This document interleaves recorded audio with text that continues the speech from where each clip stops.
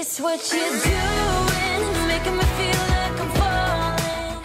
Hello, hello, hello. Today we are doing another episode of painting on random stuff. In this episode, I've already picked out the thing that I wanted to randomly paint on. And it's this wooden arrow thing that you hang on a wall, I guess. Yeah, you definitely hang it on a wall. It's not that confusing. It's just a piece of decor. And I decided it would be best if I painted on it. On the backside, we have my reoccurring terror stickers. They constantly put stickers on everything, and then I have to peel it off, and then there's a sticky residue. But honestly, for this one, it peeled off in only 3 fell swoops, and there was no residue. Amazing.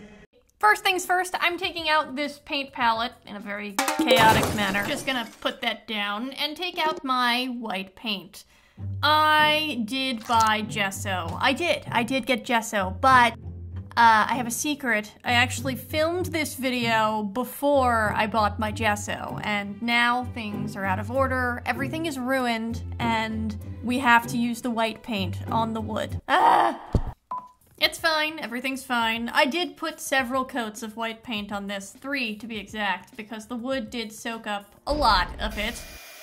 After I had finished drying the front side of this with my heat gun, I flipped it over and decided that the string attachment needs to go. I don't particularly like the way that this arrow is supposed to be hung. I'm not into the weird yarn hay thing we have going on. So I did decide to go through the strenuous battle of removing it. I had to use my scissor, these pliers, are these pliers? I don't even know. Truthfully, I took this from my husband's toolbox. I said this will probably work, and I don't know the name of it. Okay, I googled it, and it is a plier, so I was right. Removing these little staples was probably the hardest part of this, but also the most satisfying. It just made you feel like you were pulling a really long, ingrown hair out of something, which is always extremely satisfying. Am I right, guys? Guys? Hello? Pulling these out, of course, did leave some holes and a little bit of a dent, so I took out my sandpaper and sanded it down until it was kind of smooth. I also made sure I sanded the edges of the arrow because this is cheap wood and it had some splinters coming off of it. Aggressively dipped into some more white paint. What is happening? And then I was ready to finally put my 3 coats of white paint on the backside of the arrow. As I'm painting this, you can see that there is a tiny indentation where the staples were pulled out, but it's not too bad and it'll be on the back anyway. Everything's white and we're ready for our colors. This is the color scheme I have decided to go for this arrow. The first color I'm starting off with is this very light, pale, baby blue color. Or maybe it's a sky blue, a powder blue. I feel like powder blue is the best name for this. Why do I struggle with naming colors all the time? Regardless, it took 2 coats of paint for the powder blue to be totally solid. Looks like we got some nice coverage there. I'm taking out my pencil so I can sketch out a design. I decided to go with a flower theme. To be more specific, I'm drawing lilies all over this arrow, and I'm really trying to space them out so they look like spaced well. I don't know. But yeah, I guess I do like the spacing. The next color I'm dipping into is this light pink color, so I guess I'm creating light pink lilies. My drawings have several different pieces for the flowers that are vaguely detailed. I mean, I don't have a lot of details on these drawings, but they're like decently detailed, and then I kind of just painted over all of it with the light pink, which honestly seems pretty useless and like a waste of time. But I don't think the detailed sketch was actually useless, because then I at least had a picture in my head of what I was going to paint after I had finished painting all of my paint. Although it doesn't look like it would help because you can't see anything, it was sort of helpful.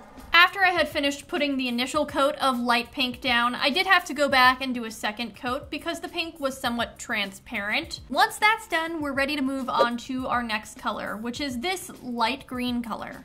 This light green is really fun. It's like a pastel green, but it also has a punch to it. It's very crisp, almost like a crisp apple. Although green apples have a little more yellow in it than this, but it still reminds me of a crisp green apple.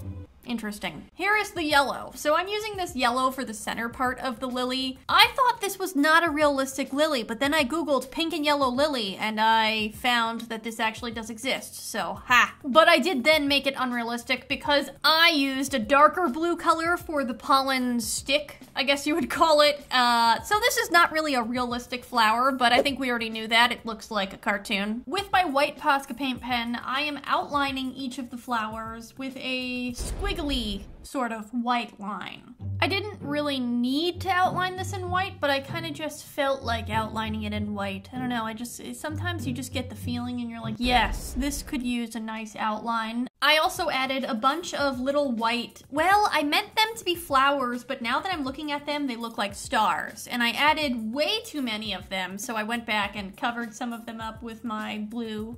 Oops. Once I had that done, I also signed my B Bella signature. To seal everything in, I took it outside and took out my glossy Mod Podge, sprayed that on, and now I have an addition. I bought 3 hooks, and I also bought some very small screws. These are probably the tiniest screws ever, and they go with the hooks. The idea here is to enhance the arrow. I felt like the arrow was kind of pointless. I was looking at it and I was like, this is just an arrow. I guess it's a piece of decor, and I guess most decor just really doesn't do anything, it just hangs, but I felt like we needed to have some utility to our arrow. The arrow must have a purpose or I will reject it. So I decided to add these 3 hooks, and the only problem here is that you can still see the screws. They are a silver color. That will not do. I need to cover this up. I took out my white paint bottle, opened that up, and honestly didn't even put it on a paint palette, just used my dotting tool and covered each of the tiny screw holes. This was an essential step for me and my brain, because when I looked at it, I was like, I don't want to see these screws. We need to cover them up. That looks much better. So here we have the final result of what my painting looked like with the hooks. I love the colors, but I also love the utility, the purpose. You might be thinking, Marissa, what could this possibly be used for? Here, we have a keychain. This is my Seaford keychain. It's actually something that I put my car keys on. And we can use this arrow to funnily display our keychains. How fun. You could also hang something like ponytails or bracelets in your bedroom if you want to organize necklaces and bracelets. That could be fun. You could also hang something like your purses. I don't know. I'm just coming up with random ideas of things that could be hung on these hooks. I am going to hang this in my new art room and decide on what will actually be hung on the hooks. I still have to figure that out. I had so much fun painting on random stuff again. If you want to see me paint on other stuff, I have a playlist linked in one of these 2 boxes. Thank you so much for watching, and I'll see you next week for another video. Bye!